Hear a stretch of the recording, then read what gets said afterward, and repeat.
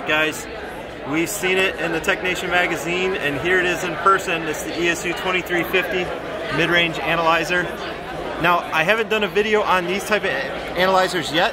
I've done the Fluke, I've done the Day Trend and whatnot, and this is one of my complaints on many of the other ones is, yeah, they had the color coordinated ports, but they didn't give a description of what the port was, and they didn't give a graphical representation of what the port does. And that's one of the things I really appreciate about what's going on here. Everything's on the front. If I connect my oscilloscope to see the waveform, it's going to be right here on the front. I have to dig around on the back. I really appreciate this layout, guys. So you can see right here, active, loop, you got your dispersive.